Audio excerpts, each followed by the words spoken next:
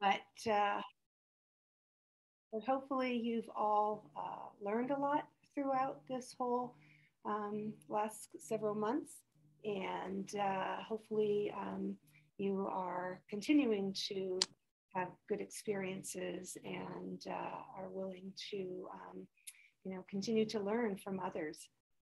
We know that the networking opportunities are not the same when we're not doing an in-person program.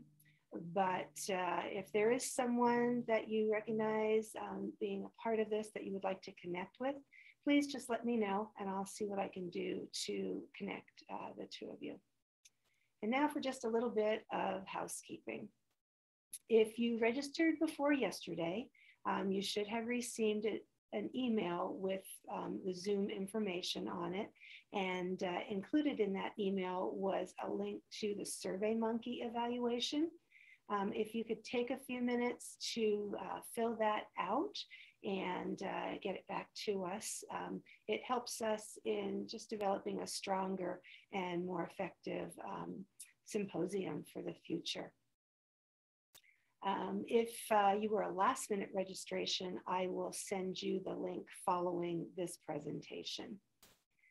Please make sure your computer is on mute. And if you need credit for this course or for this presentation, please make sure that your name is correct on your video feed. If you're not sure how to do that, just go ahead and to the participants area, hover over your name, and you'll see a little blue icon that says more. If you click on that, you should see rename, and go ahead and just type your name in and it will automatically change it. If you're watching with a group, and again, if you need credit for this in some way, please make sure that you email me your group name and the individual names that are in your viewing group. If you're calling in on the phone, and again, if you need credit, when you have a moment, either email or text me your name. You should have all that contact information in the emails that I have sent you previously. If you need a certificate of participation, again, email me and I will send you one. If you have any questions during the presentation, please go ahead and post them in the chat area. I will be monitoring that. If there's a critical question, I will interrupt our speaker, but for the most part, we are going to wait until the end and we'll have plenty of time for Q&A at that point. If you do want to ask a question, please go ahead and turn your camera on and unmute yourself at that time, and go ahead and ask your question directly to Dr. Adalja.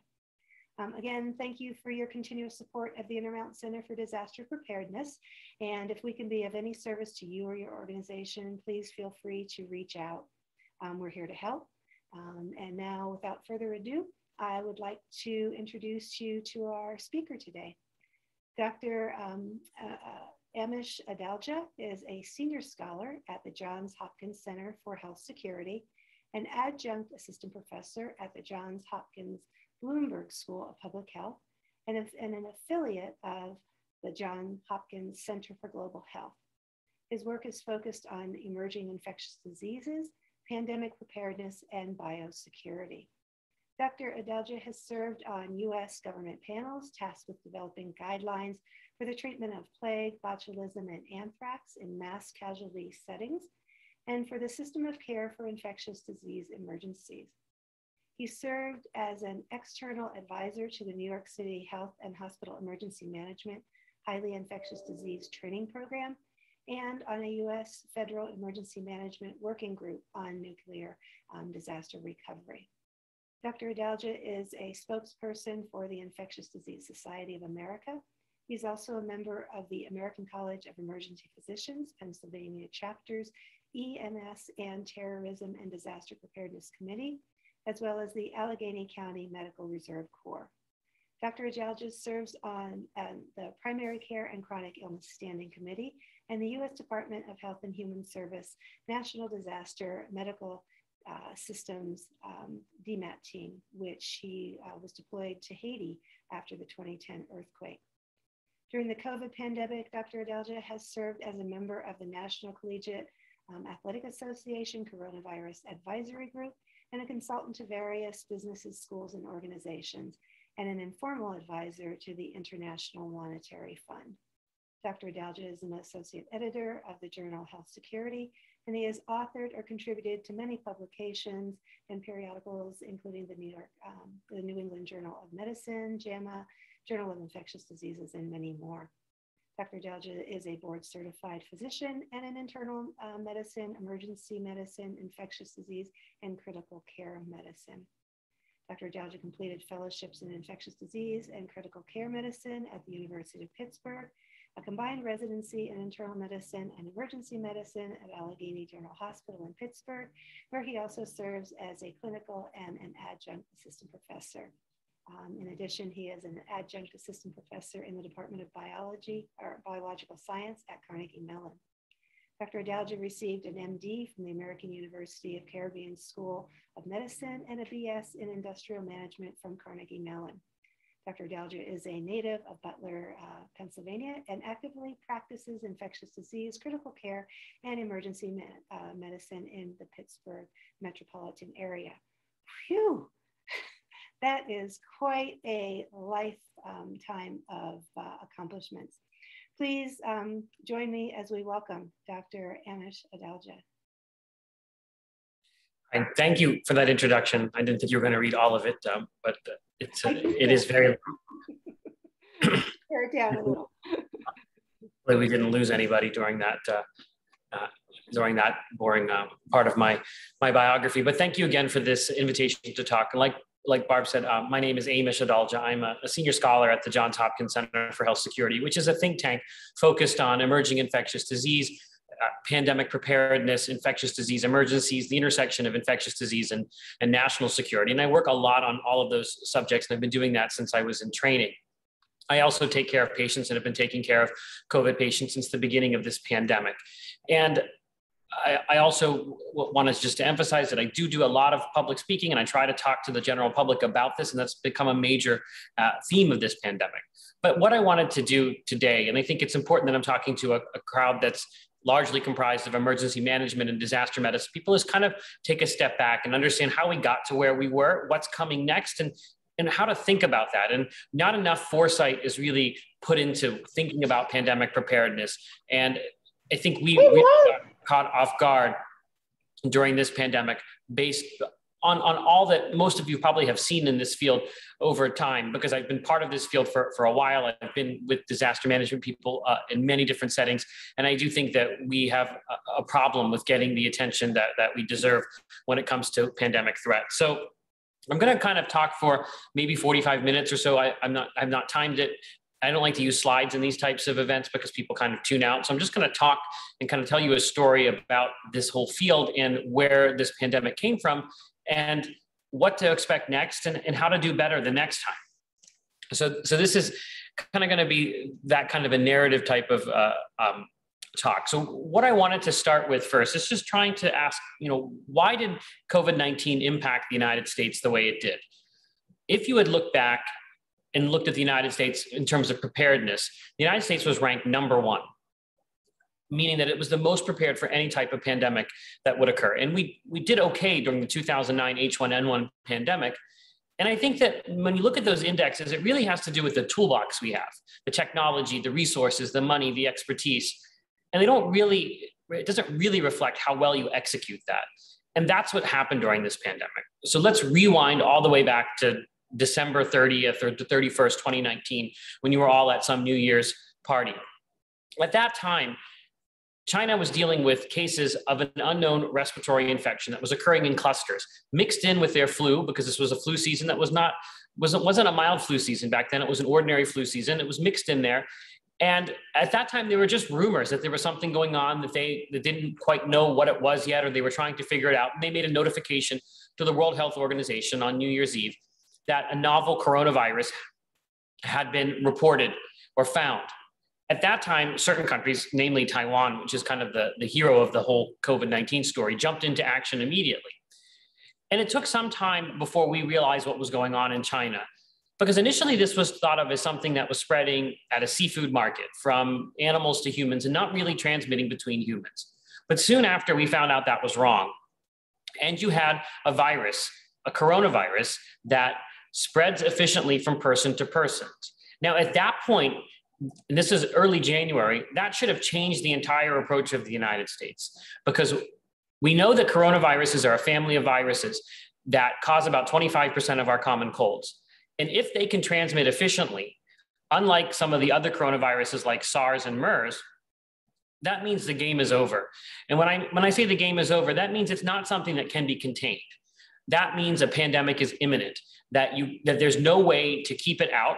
And you have to realize that since this had been spreading for some time, and remember, the first case that China initially reported got ill on December 1st, had no contact with the seafood market. So that tells you, with an incubation period of 14 days, that this person got infected in November, and he got infected in the community, telling you that this was spreading in November in China.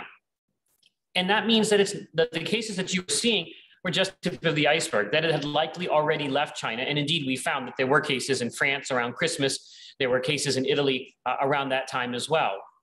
So that really should shift your whole approach, saying this isn't something we can keep out with closing borders or really tight screening criteria. What we have to do is get ready. And one of the best ways to get ready is to be able to identify who is infected and who is not. And to me, this is the worst part of the pandemic, is that in the United States, we were flying blind, and we still are flying blind in many ways when it comes to testing. So if you remember back in January with testing, what they had talked about was a test that was developed by the CDC that ended up being a flawed test. And that flawed test was then distributed to state health departments all around the country. And not only was this test cumbersome to use and had a long turnaround time, the testing criteria was so strict that it was almost laughable. You could only test somebody if they had been to China in the last 14 days. And as I said, we already knew that this was already outside of China. And you could only test people that had lower respiratory tract symptoms, meaning you could not test somebody that had a sore throat, even though we knew those people were contagious. So what do? You get undocumented chains of transmission that bubble up all over the country and put hospitals in places like New York City into crisis, which is no surprise if you can't answer a basic question of who is infected and who is not. And it's not as if we didn't have better solutions at that point. You could have, at that time, so for many of you who work in the hospital, you may know that hospitals can develop their own tests basically on the fly within days, because the sequence of a virus gets known and you can make a laboratory developed test. The same is true for big companies like Quest and LabCorp. But paradoxically, when a public health emergency is declared, that whole window of laboratory developed tests that Quest, LabCorp, every university lab could develop, that basically that window closes, and they have to go through the emergency use authorization pathway. So we were completely stymied and relying on tests that were flawed from the CDC, that were hard to administer for so long, while in South Korea, they basically had drive-ups in winter of in January, February, March. They started to develop drive-ups where you could get tested immediately, and we couldn't do that. We actually still can't do that now. So that testing problem, and I think we would have been in a much better position if we would have unleashed the ability of those companies and the universities who had the tests ready until that, to be able to test people and not have to go through that emergency use authorization. So we got into a major mess there. The other issue was hospital capacity. We knew just from the Chinese epidemiology that this was going to impact our hospitals, but we didn't actually tell the hospitals to get prepared. And this is a long-standing problem where hospital preparedness is often an afterthought, that big hospital executives don't really plug into the emergency management divisions of their hospital. They don't have, those managers might be in the basement somewhere, that they do a couple of exercises, usually on mass shootings, but don't really prepare or have the resources to prepare for sustained surges, or have the ability to talk to hospital executives and say, this is something that should be really considered part of continuity of operations, something that can't just be an afterthought, not just checking a box to get CMS to meet the CMS or Joint Commission accreditation standards. That this has to be part of your everyday work. And for those of you who work in the field, we know that this is something that we've always been emphasizing. We saw it with Superstorm Sandy in New York. We've seen it with Hurricane Katrina, what happened there. We've seen it during even rough flu seasons, that this becomes a major issue, but it's often neglected. And we knew that this was going to impact very hard, and we didn't do anything. We also saw that COVID-19 had a very differential impact, that younger people tend to be spared severe disease, tend to be less likely to be hospitalized, but nursing homes are basically a powder keg. And we all know that nursing homes and their ability to do infection control is severely compromised just from all the MRSA and C. diff and influenza and norovirus that occurs on a day-to-day basis. But we really didn't do anything to fortify those nursing homes. In fact, in certain states, they did the opposite. They actually asked states to take contagious patients who had recovered from COVID-19. That happened in my home state of Pennsylvania. It happened in New York. That's become a major scandal there. It happened in New Jersey. And so I think that those types of actions just really speak to the fact that even though we have this great toolbox, we just did all the wrong things. Personal protective equipment. We knew there was going to be a surge on that, and I think we had thought about this and had a strategic national stockpile where there were N95 masks, for example, but they weren't replenished after the 2009 pandemic, even though we all knew they needed to be replenished. It's just a lot of mistakes that happened. And then think about contact tracing. Very quickly, most public health agencies got overwhelmed with contact tracing. Why? Because they don't have enough contact tracers, because public health agencies are often undervalued in this country. They are not something that you ever see a mayor or a county executive or even a governor campaigning about. When do they talk about how good their public health department is? How many cases of gonorrhea did they prevent? Or how many cases of congenital syphilis? You don't see it. We live in luxury, and we don't actually think about what goes on at public health agencies. And it is very hard to be hired by a county government or a city government quickly. So no states actually hired enough contact tracers. And that was the early part of the pandemic. And this is now talking maybe January to April or May. But the mind-boggling thing is that we repeated the exact same thing in the summer and people scratched their heads wondering what the result was. Why is there a surge in cases again? Why are contact tracers overwhelmed? And the obvious question is because you didn't actually invest in the public health infrastructure necessary to deal with it. And then you thought, they can't possibly do this again, but they did it again. In November and December, we got hit hard again, the same problems. And I think that this really just speaks to the fact that no matter what assets we have, if we don't have actual proper leadership and a willingness to actually deploy them, you're going to end up in a mess. And countries like Taiwan did fabulously well just by sticking to the core functions of public health without having to rely on very blunt lockdowns, by testing, tracing, and isolating, by meeting cases as they came. And I think we could have done that if we would have jumped into action in January with a proactive approach. And so that's kind of my nutshell of what happened in this pandemic. And I could talk for 5 hours on this, but I'm going to move on to the next part of this, and that's trying to understand what it takes for a pathogen to be able to do this, to cause a pandemic. Because not every infectious disease is going to be able to do what COVID-19 did to the United States. So before this pandemic, I worked on a project called The Characteristics of Pandemic Pathogens. And if you want to Google that title with my name in it, you'll find it. It's a big report, which really delves into what it takes for a pathogen to be able to cause the widespread disruption and death that something like COVID-19 did. So I'm going to kind of walk you through a few things. So we know that not every infectious disease can do this, and not every type of pathogen can do this. So what would be most likely to do this? So the first thing to think about is spread. Obviously, it has to be contagious. It has to get from person to person if it's going to be able to cause a pandemic. You're not going to see a pandemic of tetanus or a pandemic of anthrax because they're not contagious. And when you think about how things spread from person to person, there are more and less efficient ways. For example, Ebola is spread through blood and body fluids, and you all probably had to deal with the Ebola response back in 2014. That's not very efficient for a pathogen to spread, because you've got to have contact with somebody, very close contact, to be exposed to their blood and body fluids. And that can be prevented very easily by using gowns and gloves and masks and eye protection. So Ebola doesn't usually fit that criteria. Think about another way things can transmit: fecal oral. So we can have major fecal oral transmission events like cholera outbreaks, for example, or hepatitis A, which you've all probably dealt with. But that can be pretty much stopped with just basic sanitation. Indeed, if you look at the rise and fall of those fecal oral diseases, it usually follows sanitation before you do anything else. So if you can keep people from not defecating where they eat or drink, and keep those things separate in sanitation, those types of things can't really spread and cause a pandemic. So that really leaves the respiratory route. And I'm not going to get into the nuances between respiratory, droplet, and airborne here. You can ask me that in the question. But if something can spread through the respiratory route, through coughing, talking, laughing, sneezing, it's very efficient for a pathogen, because those are things you can't just do some simple public health intervention and stop. Indeed, we've tried it with masks, and you saw how bad that's failed, because people don't want to actually do that. And it's very cumbersome and not easy to do, because it requires people to comply. And not everybody's going to do it all of the time. So when you think about what can cause a pandemic, it's going to be something spread through the respiratory route. And then you got to think, what could it be? A virus, a bacteria, a fungus, lots of things, prions, parasites. And to cut to the chase, it's going to be viruses, because we have broad spectrum antibiotics that do a very good job at keeping bacterial diseases from causing pandemics. Of course, they did in the past. If you go back to the Black Death and the plague of Justinian, plague has been able to do it, but we've got a lot of effective antibiotics. And even with drug-resistant organisms, we can usually craft something together to make it not rise to a pandemic level.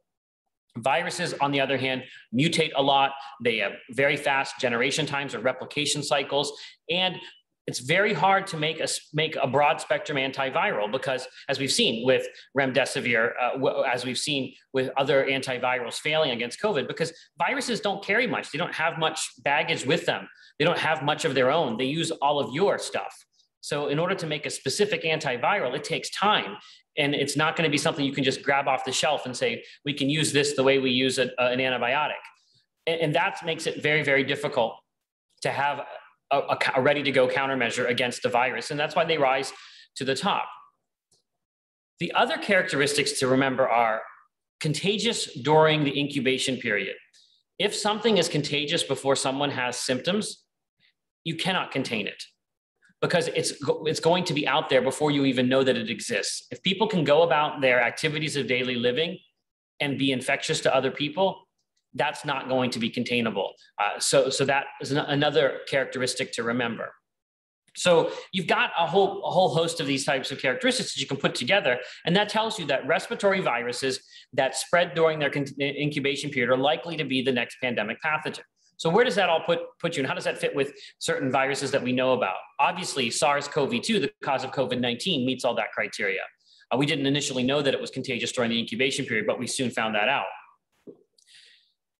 But there are other viruses that do that as well. Influenza, which I think is the greatest pandemic threat that we face. And influenza has caused pandemics in 1918 and 57 and 68 and 2009. We had a mini pandemic in 77. All of that really maps onto influenza. But I wanted to talk about what a new approach would mean. And a new approach would be to take those characteristics and actually make a program, a pandemic preparedness program, in a proactive fashion, saying, let's map those types of characteristics on the known viral families that are out there. And it really falls to about 5 viral families that have this ability. Some of them you've heard of, like coronaviruses, obviously, and influenza viruses, but there are others too. Para-influenza, there's different families, which I won't get into the technical details, but they're all respiratory viruses that you might have heard about, like adenoviruses, rhinoviruses, paramyxoviruses, which include things like paraflu, RSV, Hendra, Nipah. And all of those viral families have members in them that cause ordinary illnesses like RSV, or adenovirus causes sore throats. And within that group of families, you often will find you have viruses that could have pandemic potential. And I think that a new approach, and this is something we're trying to really advocate for at the Center for Health Security, would to be very proactive about these types of viral families and start research programs, not just on the scary ones, not just on Nipah virus, but on kind of the puny ones like para-influenza, because the more you learn about these viruses, the more antivirals you develop, the more vaccines you develop, the more monoclonal antibodies you develop, the more likely one of those is going to be of use when one of the bad ones actually appears. And if you look at what happened with our COVID-19 vaccines, one of the reasons that we were able to develop a candidate vaccine in hours, BioNTech, which partnered with Pfizer, had a vaccine candidate in hours, was because so much work had been done with the first SARS and Middle East Respiratory Syndrome, or MERS. They had already identified the spike protein as being very important for protection against infection and protection against severe disease. So automatically they knew if we need to work on the spike, we need to work on vaccines against spike protein for SARS-CoV-2. So that saved us. Imagine if you did that for all of the pandemic threats that are out there, and there's not that many based on the characteristics. You would have a huge jumpstart in order to do it. Of course, there's going to be difficulties, and flu is one that has multiple difficulties because of its mutation rate, but it is something that you would see really increase the resilience. But it would take a proactive approach, one that's not waiting, not reactive. So what happens in our pandemic world is that unless it's flu, it really doesn't get funded and it doesn't get prepared for. Everything is reactive. So if you think about Zika, which wasn't a pandemic, but it was a major public health emergency, we couldn't do anything with Zika because there was no specific appropriation, because no one had thought about it. No one had put it on any list. And I think we have to move away from that list-based approach and just be proactive about infectious disease threats from whatever viral family they arise from, because we can't be waiting for senators and congressmen to put in an official bill saying this is for Zika, but you can't use your influenza funds on Zika. That type of siloing that occurs, and that they want things to be directly tied to a specific pathogen. This is for anthrax, this is for botulism, this is for plague. That's not going to work, and it made us less resilient.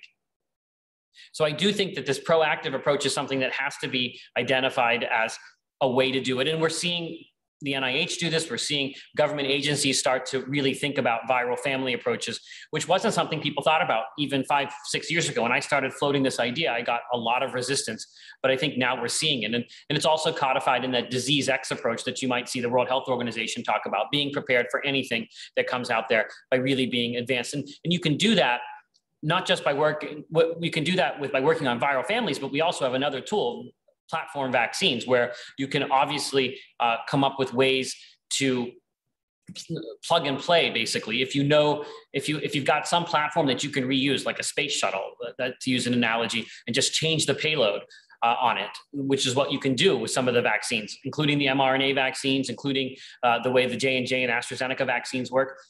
That's going to be very, very easy to make a candidate vaccine quickly and get it into clinical trials quickly. And that may hopefully change the face of how we deal with these infectious disease emergencies, with getting a vaccine much, much quicker than you would anticipate.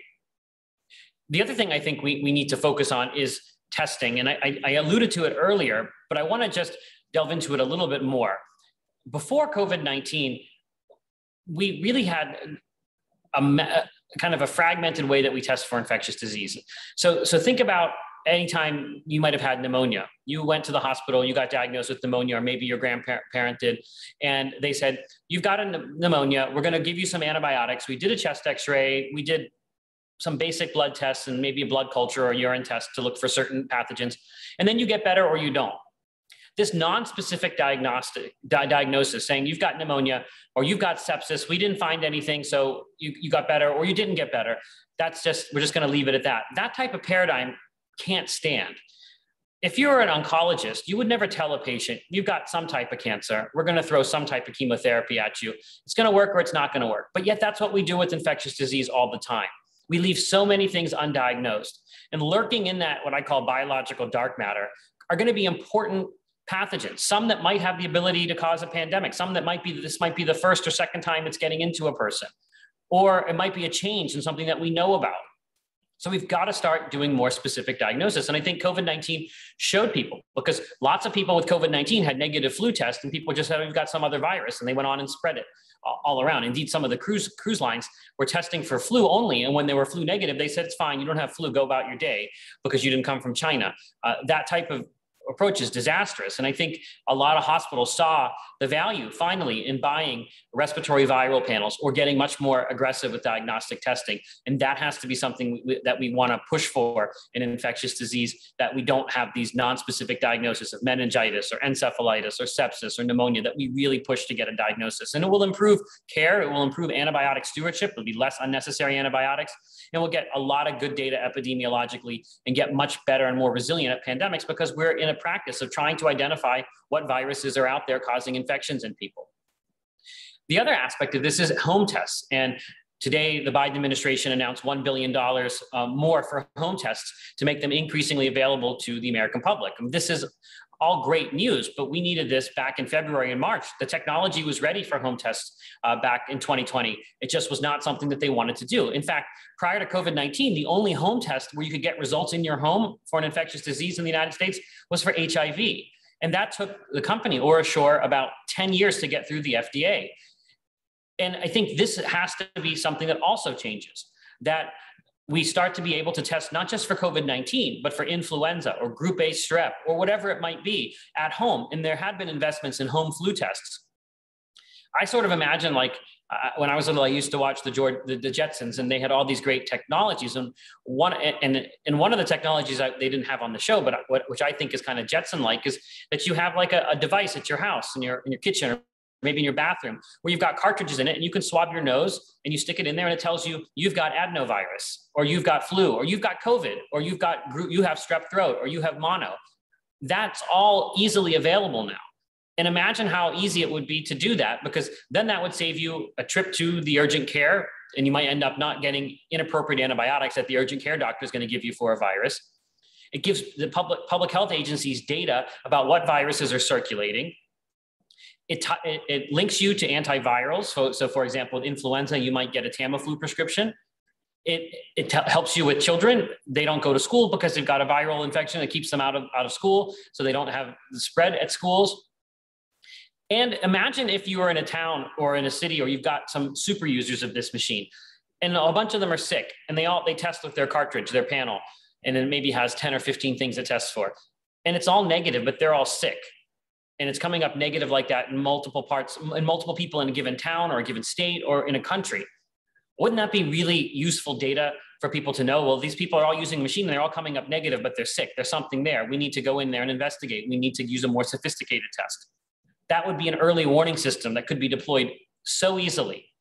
If you look, for example, at the 2009 H1N1 pandemic, the reason that we got a head start, or we knew about it in April of 2009, was because 2 little girls were part of a study where if they had a flu virus that couldn't be figured out, it would get sent on to a lab. And that's how we figured out that there was a novel strain of H1N1 circulating in Mexico, in the United States, because of those 2 little girls getting that test, because they went to a lab or went to an urgent care center that was part of a research study. And we also know during COVID-19, when they were getting hit hard, some people have bought what are called smart thermometers that kind of network, so you can see how many people are taking their temperature in a given town. A lot of people were taking their temperature in places before COVID-19 cases hit because they were getting sick and they were taking their temperature. That's valuable data that would make us so much more resilient to pandemic threats and even infectious disease outbreaks and emergencies if people were using these types of things. And it's not a technological barrier now. Now it's just a political and regulatory barrier. So hopefully this is something that changes, because we can't really let this type of paradigm stand where we're reactive, flat-footed, where we do things the old way and not use 21st century tools to combat these pathogens. And I think that the other point to remember is that we also have to take politics out of this. I'm an infectious disease doctor. I have never been in the midst of political fights like I have been during COVID-19, where I'm getting threats on a daily basis. It's a man's body or a woman. Yeah. It's a man's body, but it's half. There's nothing up here. It's weird. It's getting death threats on a daily basis, getting email threats, getting threats from the mail. And I talked about the fact that I do a lot of public speaking. And one of the things I do is I go on television a lot. And I made a conscious decision early on in the pandemic to go on all 3 of the major cable networks in the United States, to go on Fox, to go on MSNBC, to go on CNN, because I wanted to be seen as someone who was telling it as they believe it to be, not as they want an audience to hear or with any kind of political slant. But obviously that doesn't work. And I get hate mail from the left and from the right on a daily basis, because I don't necessarily fall into one category, because science doesn't fall into one category. And I think our politicians have failed us, that when you look at what happened in COVID-19, this isn't a failure of medicine. It's not a failure of science or failure of hospitals. It's a failure of government. Government at the federal level, at the state level, at the local level, at the school district level, at the county level, at the city level, at the municipal level. That's where this failure occurred. And we have to start advocating for pandemic preparedness, disaster preparedness to be something that is considered a core function of government, something that they're going to do right, that's going to be removed from politics. You can't have the CDC bound and gagged and thrown in the trunk, basically is what's happened during this pandemic, and then expect them to be able to function or expect the general public to be able to trust them. The politicians got way ahead of this pandemic. It occurred during the prior administration. It's occurring even today in this administration. This is something that we have to fix and make this considered more like the Department of Defense, where they don't have politics imbued in it. And we actually do what's right because it's right, not because it's based on polling numbers or not because we're trying to negotiate a trade deal or whatever it might be. So I do think that we have to, as we have elections coming up, I think we should talk to our politicians that this is, what is your plan for pandemics? What is your plan for how we become more resilient? And it can't be an afterthought. This needs to be something that we judge politicians on, that this has to be something that's part of their platform, and it's something that we consider an important aspect of what a politician should be able to do. Because this pandemic, I think, touched everyone's lives. It disrupted everyone's lives. It took over 700,000 Americans' lives, many of which were preventable deaths. So I think that we can never let this happen again. And I think that the way to do that is to make sure that we put in place the programs and the systems to allow it to not allow it to ever happen again. And I think that we can do that with our votes. We can do that by meeting with Congress people, meeting even with state legislators, meeting with mayors, meeting with city councils, just trying to get people to think about how important this is, because so much of this could have been prevented and done better, because we had been predicting, and I'm sure you were too, being in this field, basically talking to ourselves for 2 decades about what would happen during a pandemic. And lots of our reports probably gathered dust in desk drawers, even though they had all the right answers there, because we didn't have the people that actually wanted to read them. And I think that's what we've got to change. So I'm going to end shortly. I just want to give the last thing I wanted to talk about was what I think is next, what's on the horizon. I talked about earlier certain viruses that have characteristics that could cause pandemics. And to me, flu is always going to be the highest. There are some very scary flu viruses that are circulating in China, particularly H7N9, which is an avian flu virus, which has a very high mortality rate, 30%. It has not been able to transmit efficiently from human to humans. If you ask me what is the greatest pandemic threat or the scariest one we face right now, it is H7N9, avian influenza. So that's something to keep a lookout on. There are other swine flu viruses, one called G4 that I would think is high on the list as well. Again, that doesn't have the ability to sustain transmission between humans, but ones that bear watching.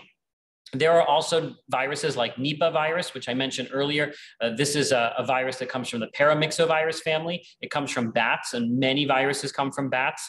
But the this paramyxovirus, Nipah virus, has caused outbreaks in Malaysia, Bangladesh, and India. It causes encephalitis or inflammation of the brain.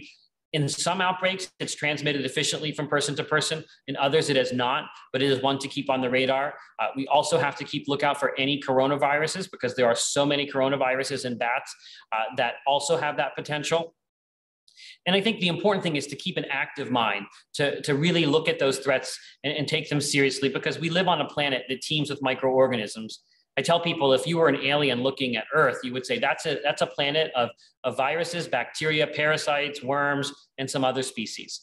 So just remember that pandemic threats are not going to go away. They're only going to increase as we do more things, as we travel more widely, as we travel quicker from place to place. So this is something that we need to do as a species in order to make ourselves more resilient.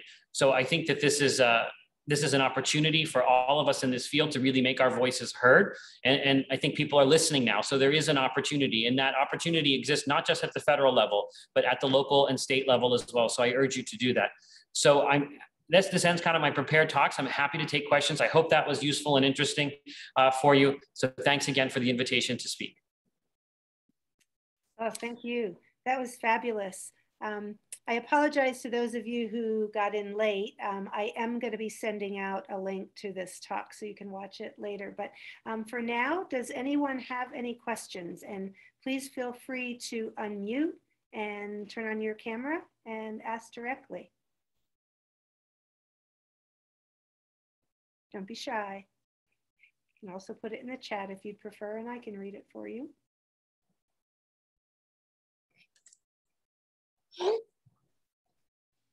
Okay, well, I have one we can start with. Where, and I might have missed it, where are you seeing this H7N9 virus right now? So H7N9 circulates in China in really around poultry farms. It's not something that's in the general public or anything like that yet, but there have been thousands of cases that have occurred over the last several years. And when you look at the CDC's ranking of flu viruses, it falls at the highest level. So it's something to keep on your radar. It's something that we should be, that we are preparing for with pre-made vaccines and really tracking its ability to infect humans and looking at the mutations that it's accruing. So this is something that's on the radar. But with flu, everything has to be something. You have to always be prepared because flu can always surprise you because it can jump from birds to pigs to humans or pigs to humans or some combination or birds directly to humans at any time. Flu is always, it's so well adapted to do that because of the way it mutates that we always have to be looking out for all these flu viruses. And we have a pretty robust surveillance system for flu, but I suspect that flu will always be able to surprise us just based on its biological characteristics. And flu is surprising people like Hippocrates, thousands of years ago. Before they even had all the science to know exactly what they were dealing with, huh? There is a question in the chat. How close are we to home tests? So home tests are available right now in the United States. They're just hard to find. I grew up in the 1980s, so it's like trying to find a Cabbage Patch doll. It's very, very difficult. You have to drive from store to store to store to find one, but they are available, but they're expensive. They're about $25 for 2 tests, which is not is cost prohibitive for a lot of people. They're in very scarce quantities. So if you go to CVS or a Rite Aid, they might say you can buy 1 pack at a time, or they sell out really quickly. So we do have home tests, not as many as in Europe. Our home tests are pretty onerous to get approved. We're pretty onerous to get approved. The FDA basically made them be looked at as like full medical devices instead of really public health tests, because a home test, the best use for a home test is asking the question, am I contagious to others? So for an asymptomatic person, you're not sick. So you're not asking the test, what am I sick with? You're asking the test, am I a risk to others? And the home tests work really, really well for that. And they don't have to be very sophisticated. They don't have to be very fancy. Maybe for those of you who work with injection drug users, we have fentanyl test strips that we give injection drug users to test their heroin to say, is there fentanyl in it? So they know not to use that or to be more careful when they're using it. We need to think of it like that, harm reduction. And we need tests like that are really cheap, that are dollars, that are available everywhere. And I think we're getting towards that, but it's happening very late. I think that the Biden administration is making strides in this effort, but we needed this early on in the pandemic. Imagine if you could have tested yourself in the summer of 2020, or you could have avoided some of those surges if you could have been able to say, I'm positive today, I'm not going to go to this party, or I'm not going to visit with so-and-so. But I think it's going to get there. It's just been slow going. And there was a lot of reticence early on in the pandemic to do aggressive testing because some people were kind of taking a scoreboard approach saying, we test too much, we have too many cases and we look bad. And that whole approach needed to be completely discarded. And I think now it has finally been discarded. So I think we'll get there, but it's late. The impact is not going to be as good as it could have been. I think that's a great way to look at things. It's not just about me, it's how I'm affecting everyone else. Could you tell us again what that article was about pandemic pathogens? I missed part of that. So I wrote a report called The Characteristics of Pandemic Pathogens. If you just Google that, you can find that. Maybe I can, while I'm on here with you, I can put it in the chat. Oh, that'd be great. If you can find it, great. Here's a chat question. How do you prepare for pandemics without making people feel afraid? That's hard to do. I mean, I think that, I think what we have to talk to people about is the fact that there are threats out there that the more prepared you are, the less reason you have to be afraid, because you actually know you've got things on the shelf, you've got things that are going to work. I would be more afraid if we're not preparing. If people aren't thinking about pandemics, that's actually a scary prospect. So I think what you do is explain to people, yes, the human species has lived through countless pandemics and infectious disease threats. The Black Death killed 1/3 of Europe's population. We've dealt with this before. And now we've got all these tools, but we just need to use them. So I think it's about not about not about scaring them, but more about demystifying pandemics, to explain to them what these things are and how they occur, why they occur, and what types of measures you put into place. And the more of these measures you put into place ahead of time, the more resiliency you build into your system, the less a threat pandemics become. So that should make you more reassured. If you lived in Taiwan, you're probably pretty reassured right now about pandemics. And I think if you live in the United States, you're not very reassured based on how we perform. So I think it's about giving people the tools to understand pandemics and to advocate for that type of response. And I think you have to teach people how to risk calculate. And we didn't do it very well during this pandemic. It all became kind of abstinence only type of messages. Don't do this ever. And people did it anyway. And they did it less safely than they would have done it if you would have told them, why don't you just do this outside? Or why don't you take a test beforehand? Or why don't you wear a mask?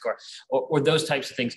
So I think you can give people toolkits and teach them how to risk calculate to navigate a world that has infectious disease threats in it. That's a much better way to do it. I mean, think about when you go travel, when you're going to Africa or something, and they tell you you've got this malaria there, you've got to take malaria pills. You've got to use that type of an approach, I think, with people, and I think it works. Thank you. What is your opinion on masks? So I do think that masks are an important tool. I think they're inferior to vaccines. Vaccines are the best tool to prevent COVID-19 spread, but masks are a tool that can decrease transmission. And we have always said, in the very beginning of the pandemic, we said, if you've got symptoms, you shouldn't be around other people. And if you absolutely have to be around other people, wear a mask. What we didn't know at the beginning of the pandemic was that COVID-19, unlike other coronavirus issues that we've had, can spread during its incubation period. That was one of the characteristics I mentioned earlier.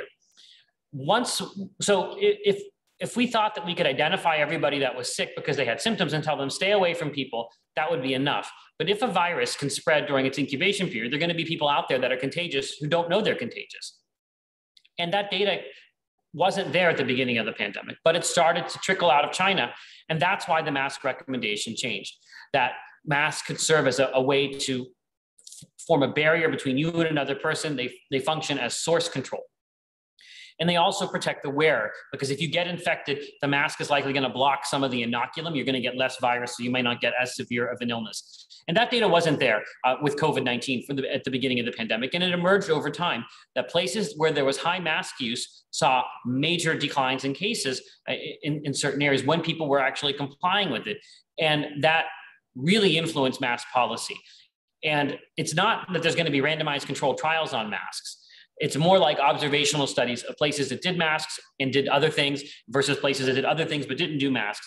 And I think you have to think of masks as a layered strategy approach and something that has a lot of value for unvaccinated individuals. I think when it comes to vaccinated individuals, masks have a very marginal value because it's unlikely that a fully vaccinated person is going to transmit. And when they do if they are contagious, it's for a very truncated period of time.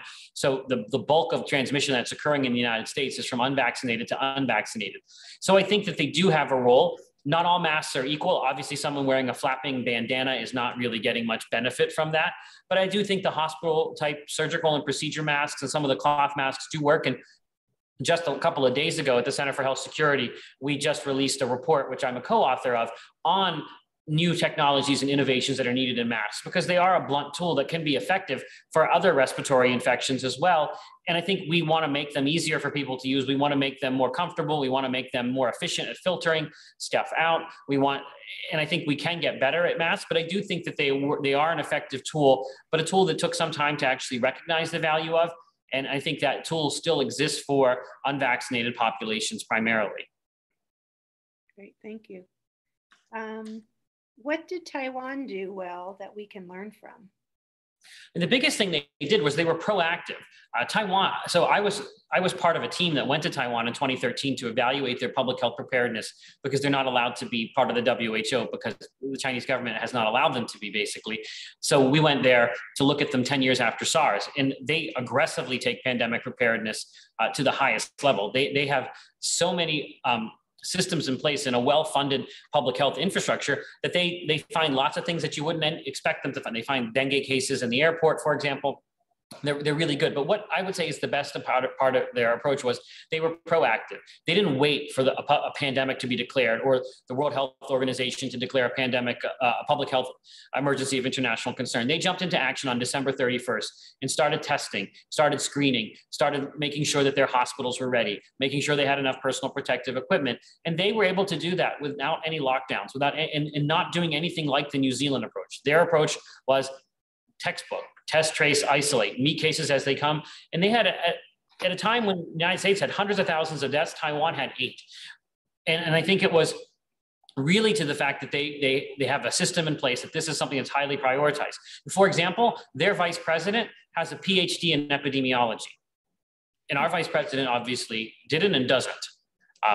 It would be very hard. It would be hard to imagine a PhD epidemiologist being a politician in the United States, especially now. But even that's what they had in place, an epidemiologist. So I think that they really understood the value of this. And I think because they're always threatened by China, they're worried about biological warfare, they're worried about avian influenza coming from China, that they're always on alert. And they don't think about this as something that they kind of do when it's in the headlines. So in the United States, we have the anthrax attacks, things are in the headlines, stuff gets funded, it goes away, funding goes back down. H1N1 in the headlines, Zika, MERS, SARS, all that stuff gets in the headlines, and it's boom, bust, non-sustainable cycles. That doesn't happen in Taiwan. It is sustainably funded and sustainably thought of as a priority. How do we balance mandates and education? Mandates may be fast, but they cause a lot of backlash, especially when used over extended periods. Well, so I think that this is a difficult question, but I would say if you're a private business, if you're a school, I think you want your place to be resilient to COVID-19. You want it to not be disrupted by COVID-19. Just like if you're a school, you don't want your school to be inundated with chickenpox cases or measles cases.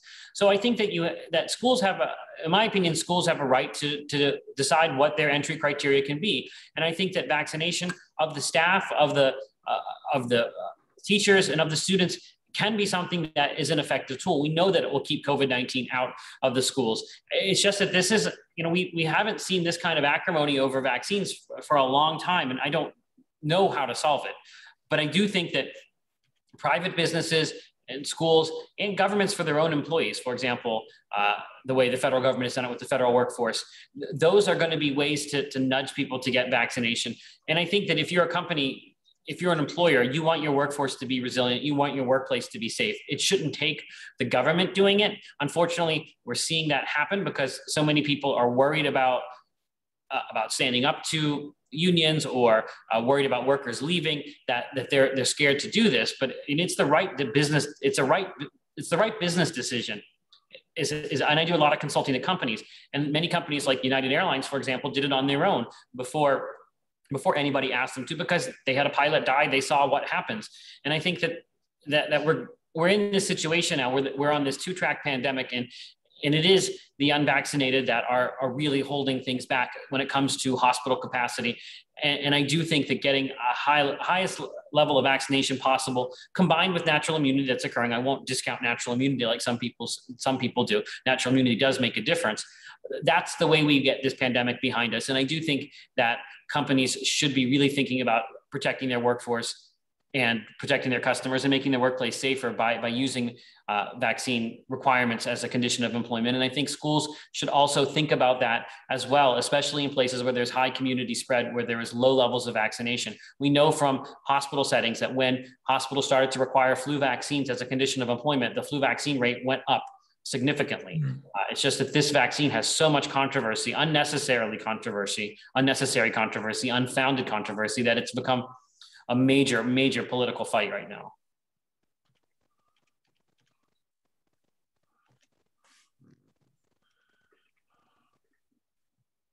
This goes back to another question earlier, but while you're talking about symptoms, if a person tests positive for COVID during a weekly work test but has no symptoms, do they need to quarantine? Self-quarantine. Wait, sorry, can you repeat the question? I just want to make sure I heard it correctly. Right. If a person tests positive for COVID during a weekly work test, but they have no symptoms, do they need to self-quarantine? So yes, they do. But what I would say is if it was a test and you have no symptoms, you might want to confirm it with another test to make sure it wasn't a false positive. There have been some false positives out there. And when you're doing testing like that, they're going to be false positives. So what I would do is say, quarantine and get another test, maybe a more definitive test. If it was an antigen test, maybe get a PCR test to see if it actually was a true positive. Again, and companies, this is another issue, is companies need to stop testing fully vaccinated people with no symptoms. They don't want COVID in their workplaces, but we shouldn't be testing asymptomatic individuals that are fully vaccinated. The CDC doesn't recommend it, but lots of companies, lots of organizations are continuing to do it. And I think we've got to find an off-ramp here, because a breakthrough infection in a fully vaccinated individual is unlikely to be very contagious, and it is extremely unlikely to be severe. And I don't think we want to be chasing mild illnesses around the country with testing of asymptomatic vaccinated people. Remember, the virus is not going to be eradicated. It's not going to be eliminated. We've got to find a way to live with this. And our goal has been to tame it, to make it more like other respiratory viruses through the vaccination of high-risk individuals that impinge on hospital capacity.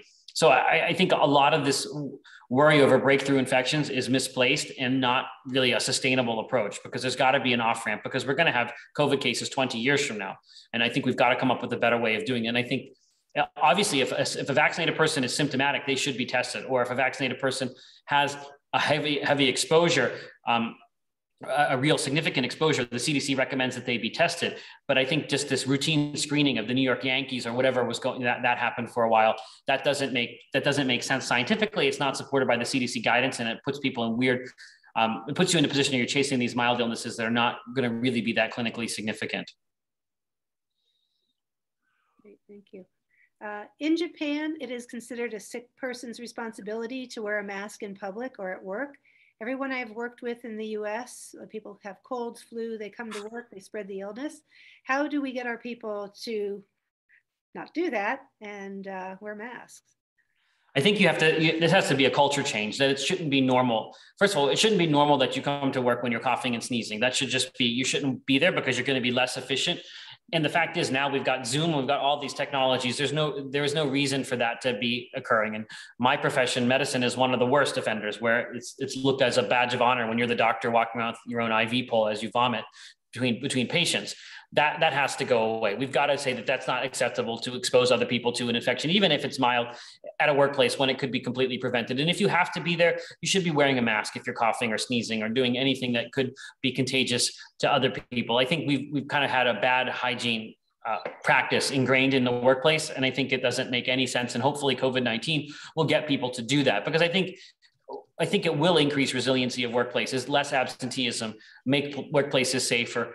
And I think we have to realize that you don't have the right to go infect other people. So if you're sick, stay home, or if you have to be around people, wear a mask, because it doesn't do anybody any good, and you're not really a good worker. I know lots of workers want to go home and they like to be sent home rather than stay home and call in sick. But I think that whole paradigm has to shift, especially in the healthcare industry. How does the lack of universal health care in America inhibit future response to the next pandemic? Well, I don't know that. So this is a complicated question. I don't know that that's obviously the solution, because countries that had universal healthcare also did not do well. And I think it has less to do with universal healthcare and more to do with actual pandemic preparedness, resilient, and those types of operations. Because if you look at countries like England, or look at countries like China, or look at many other countries that have universal healthcare, they didn't fare obviously any better, I don't think, in general. I mean, obviously the US's death rate is high, but not because we don't have universal healthcare. It's because we made a lot of mistakes. It wasn't from lack of access that people were. I mean, there was some lack of access that occurs in certain populations, but I think when you look at it as a nationally, I don't see that was what held the United States back. I think these were political failures.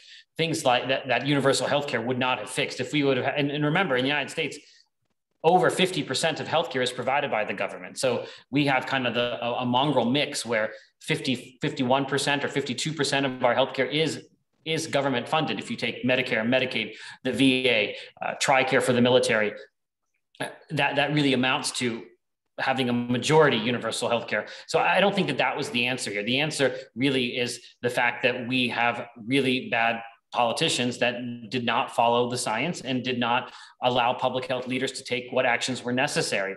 Because if you look at other infectious disease mortality in the United States, sepsis, for example, it's the lowest in the world. I think that, so I don't think that that's the answer, even though some people look for convenient answers because of our system, but I don't think that explains much of why we failed. I think we've got much better explanations for why we failed. So Medical News today reported the effectiveness of nasal flushing and gargling. What is your opinion on this? Well, I think that nasal flushing and gargling might be a general hygiene that helps with a lot of respiratory viruses. I don't think it's specific to COVID-19. I would say that I would not think of it as a substitute. I worry about with these types of things is people do that every day and say, well, I'm not going to get a vaccine because I nasal flush and gargle every day. That's not the same thing. Nasal flushing and gargling may help decrease respiratory infections, but it's not something that I would use as a substitute for a vaccine. It would be something I would do in addition to a vaccine. Okay. I'm going to try to paraphrase this one, David. One of the lessons about warnings and communication from emergency management research is that messages must be clear, concise, and credible. In the case of COVID, they seem to not follow any of that.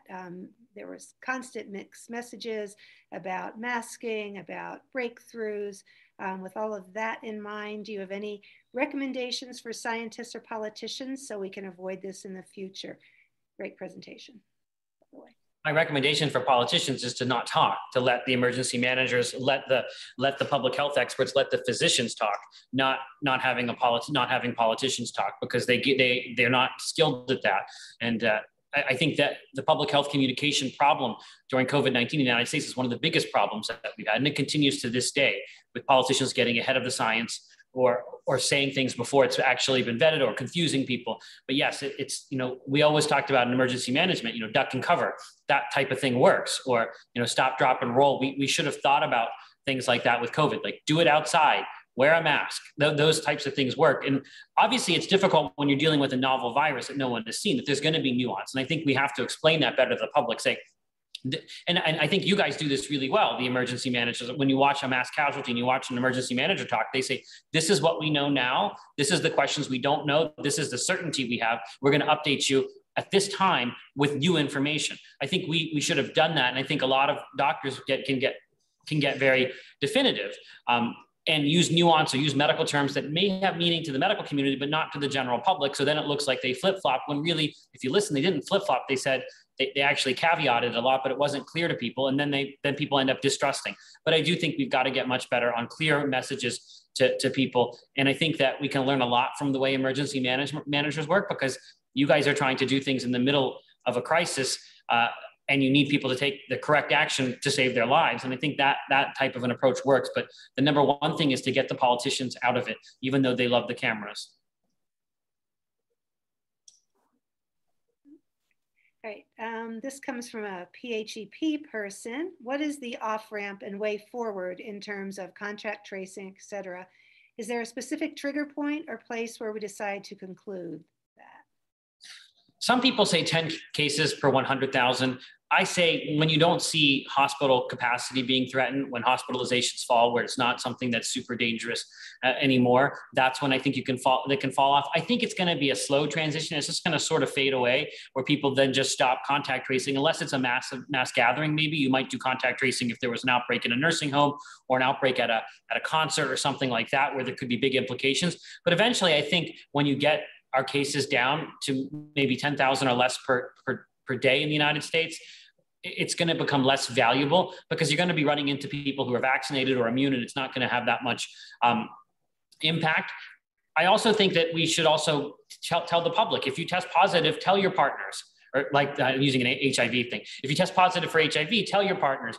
If you test positive for an STD, tell your partners. So we also should be telling people, tell people that you were around, that they might have been exposed to COVID because you tested positive. And people with home tests, people that are vaccinated, can make their own decisions. But I think it's going to come to a point where we stop when we don't see hospitals in crisis. And there's still a lot of people hospitalized in the United States. I think when we get to the point where sadly, the people that are vulnerable for hospitalization are either dead, they're immune, or they're vaccinated, then I think we're going to be in a different position. It's just taking some time for people to think about off-ramps. So for example, Yale University has like a 99% vaccination rate, and they have all their mitigation still in place. They had it all in place, and people are saying, what's the off-ramp there?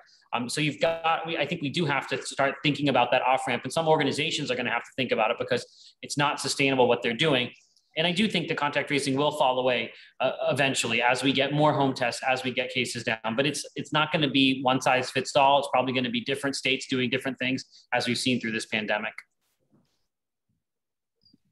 And then the last question I see here is, what roles do you think media should play during pandemics, and how well do you think they've been doing this time? Well, media, you have to remember that their motivation is clickbait and to get people to watch. So they will often blow things up out of proportion that don't need to be blown up out of proportion, or something that's really important that's not really flashy, they won't give much attention to. I think the media has done, they've definitely been covering COVID-19 like nothing else. I've been on television basically every day since January of 2020. So in that sense, they've been interested in an infectious disease the way they haven't been in anything else. But they do often, and this I mentioned earlier, I go on Fox, MSNBC, and CNN as much as I'm asked to go on any of those networks, and I'm not exclusive to the others, but they do kind of funnel things through their own lens to their viewers. And I think that's bad. It happens on all of them. And I think that they don't necessarily become trusted sources of information. I tell people to watch the news between like noon, or maybe between 10 a.m. and 5 p.m. That's when cable news is actually news. After that, it becomes entertainment on all three of those networks. So I don't know that you would get much valuable information. And because I'm not partisan, you very rarely see me that late on after 5 p.m. I'm usually a daytime person because that's when the news is out there. But I think they've got to get better at telling the story appropriately. They have to also get better at not amplifying misinformation, which they often do. They also have to really allow doctors to not just be talking heads on there, to be able to explain things with nuance and time. Oftentimes I'm trying to explain something in detail and the person is in my ear saying, wrap it up. And you can't do that. You have to have a lot better approach when you're doing that. Science journalists, I think, are very different. If you read the New York Times science section and look at the science journalists, you're going to find a lot more nuance there. Stat, which is, I recommend Stat News. I don't know if you guys subscribe to that. It's owned by the Boston Globe. It's probably the best science website, science news organization in the world. And I think they do a good job, but that's all reading. It's not TV, and everybody gets things on TV or on talk radio. And that's really hard. I think, it's not just the media doing a bad job with COVID-19. They do a bad job with everything. And I would encourage people not to read headlines, read the actual body of the story. The headline writers are really, really bad. Like if 99.9% of people don't get a breakthrough, so if you think about breakthrough infections or people who are vaccinated who die from COVID-19, very, very low number. But they will not print that 99.99% do not have a severe disease. They will say 353 people die. They'll write it that way. They do a lot of tricky things, but I think that's more a function of our own society than actually the media. It's what the people actually want. And then here's a good question. What would you say to the people that say, nobody's going to tell me what to do? What's your opinion there? Well, I would say, then don't come to our hospitals then. That if you're going to do that, just stay in your cabin and do what you're going to do. It's those people that say that nobody's going to tell me what to do, but I'm a doctor. Everybody tells me what to do because I can't refuse care to you. You're going to show up. An unvaccinated person is going to get sick and they're going to show up at the hospital and they're going to take a bed.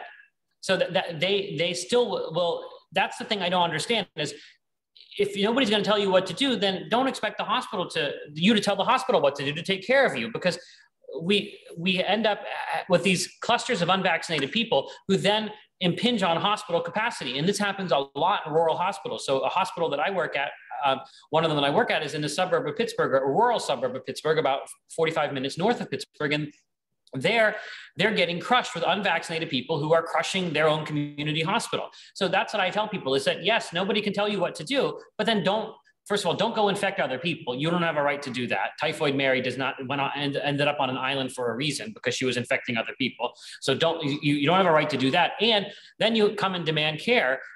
when you don't get vaccinated and you take away a bed from somebody that might have had a stroke or might have had a heart attack or needs to be transferred out of state to get care for something, that's the issue, is that their action then becomes our mess to clean up because we have to take care of them at the hospital. And because of EMTALA, because of all that stuff, you can't say we're not going to deal with an unvaccinated patient.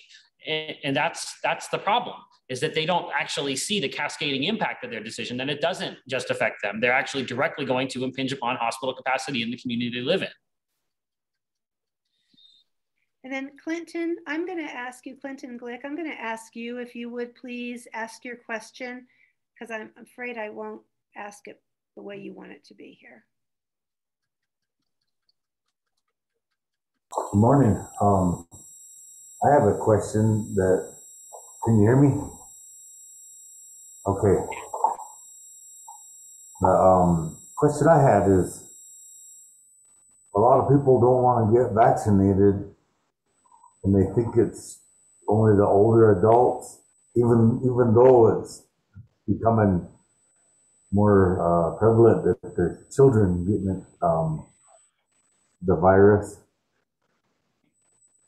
When they put it in the newspapers about people that are dying, or on social media or on the news, they always talk about they had previous health conditions. And that's the reason that they're kind of pointing or directing you towards, make it known that you're understanding that they had previous conditions, and that's kind of attaching it to that. Now, the thing is when you go to tell people to get vaccinated, they're looking at it like, oh, they had health conditions, that's why they passed away. And nobody wants to get vaccinated because in their back of their minds, it's set where someone is telling them it's a previous health condition or existing health condition. How do we get around that type of messaging? So I think I understand your question. So while it is true that the elderly are disproportionately impacted by COVID-19 and that younger groups tend to have less severe disease unless they have other high-risk conditions, I think what I would tell people is, why would you want to get COVID? It's not something you would want. Even if you don't have risk factors for severe disease, why do you want to be isolated for 10 days? Why do you want to have to go through contact tracing?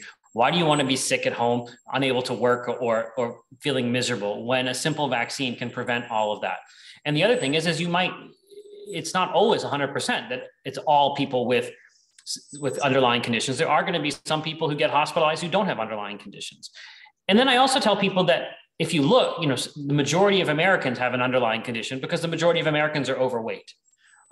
The rates of obesity and overweight are very high. So often those people say, I had a patient, he told me, I didn't think I had any high risk factors. I said to him out loud, I said, what is your height? What is your weight? And I calculated his BMI. And I said, there's your high risk condition. People need to be really understanding. It doesn't just mean asthma or diabetes or emphysema or whatever it might be. Obesity and overweight are conditions.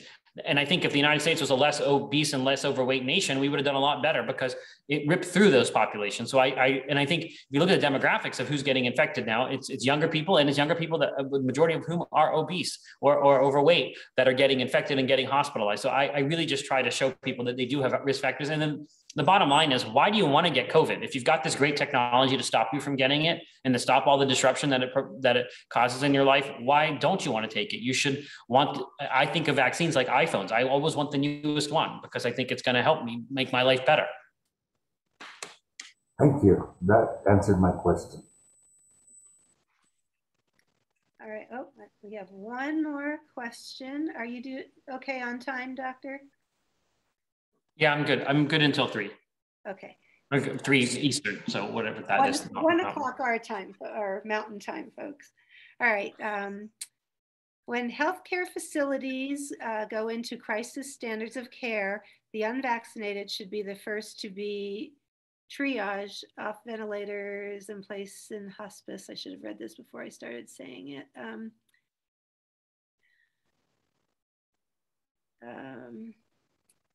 This is a highly opinionated comment, so I'm going to just leave it in the chat at that. If you would like to make a comment on John's chat. Let me just see. Trying to see if I can find the chat. I don't know if I can see the chat. Okay. I can. I don't want to offend anyone, John. So let's. Maybe. Yeah, I'm not sure. I'm not sure I'm seeing the chat, so I can't comment on it. I can just say that, just from the gist of what you said, that there are discussions going on about crisis standards of care when you have to ration care and figuring out what the criteria could be. It's very controversial, very charged. And there are people who are thinking about what criteria to put into place. And I know there is a discussion about vaccination status for adults that's being debated. I don't know that it'll actually become implemented, but that's an ongoing process at the national academies that they're putting together for crisis standards. Thank you. Is there any other questions or comments that I may have missed? Let me see here. Thank you, John. There was a comment about starting to see valley fever that causes symptoms similar to COVID. A lot of them cause the same symptoms, don't they? Yeah, so valley fever is a fungal disease called coccidiomycosis, and it's usually in the southwestern part of the United States, and it's a very common cause of pneumonia there. And yes, it could be indistinguishable in the early stages from COVID-19, which is the importance of diagnostic testing, which I talked about earlier, that you want to be able to distinguish infections from each other. And it's not something that you would be able to easily distinguish a COVID from coccidiomycosis or for valley fever, or you can't distinguish influenza from COVID-19 for that matter. So I think diagnostic testing is important. These other infections are still out there, and I think it's important that we don't miss everything. Not everything is COVID, but a lot of things are COVID. All right, that looks like, I think we covered all the questions in the chat. Does anyone, we have time for maybe one more if anybody wants to unmute. A lot of thank yous, a lot of appreciation for the presentation, Dr. Adelja. So if there's no other questions, we can probably let you go. But thank you so much. This was wonderful information, really helpful to hear you know, your insights and your perspective. So thank you so much. And folks, please take a minute if you have time. It took me 3 minutes to do the survey. So if you have time, please do the survey. Give us your honest opinions and evaluation. And as I said, I will be posting this on our YouTube channel, the Intermountain Center for Disaster Preparedness in YouTube. And hopefully we'll all, you know, be able to get together again in person at some point. So thank you all. Thank you, Dr. Adelja. Thank you, and hopefully I'll come to see you in person sometime. And please, we would absolutely love that. All right. All right, everybody stay safe. Take care all. Thank you.